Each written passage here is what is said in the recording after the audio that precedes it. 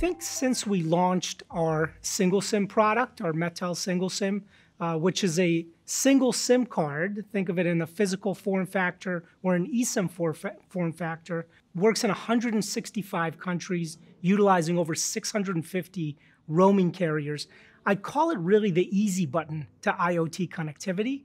As long as the unit or the device has power to it, it can actually roam, look for the best available cellular network in the area, and connect to it.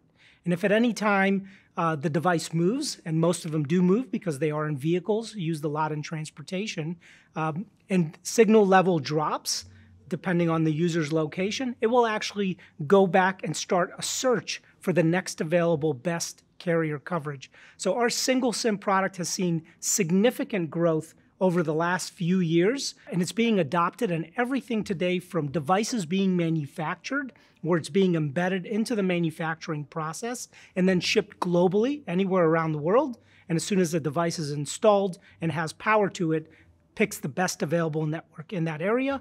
And also, of course, a great number of them have also grown with transportation. So as vehicles are moving around with smart tablets, basically modules or hubs for how business is being delivered today in a digital form, the device stays connected all the time because it's always searching for best available signal as the device is driving down a highway or going to a delivery route.